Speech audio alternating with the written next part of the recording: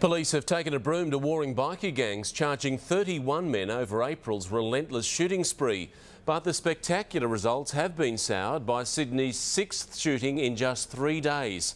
Alarmingly for police, all of them are unconnected.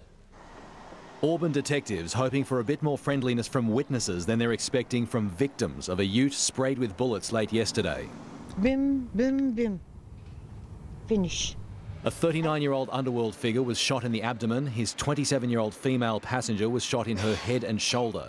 The initial possibility of road rage weakened when police looked into the victim's violent past.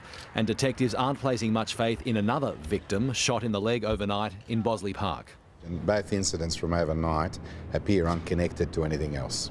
And unconnected to 4 other shootings since Monday. It started with shots on a crowded street in Punchbowl, retaliation for a slap in the face over a political debate that ended in a drive-by shooting at Roselands that night.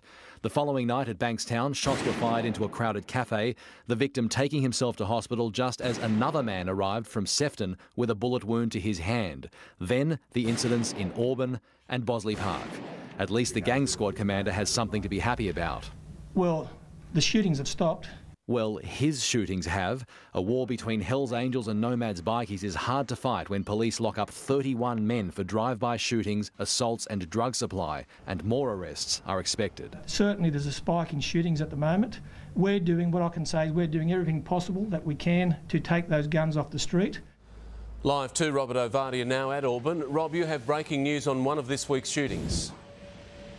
Yes, Mark, this is in relation to the shooting at Restwell Street, Bankstown on Tuesday night. Now, police are yet to identify the shooter, but they have arrested the victim. It's my understanding he is limping around Bankstown Police Station at the moment with a fresh bullet wound to his left knee. He's being questioned right now, and it's also my understanding he will likely be charged with hindering police.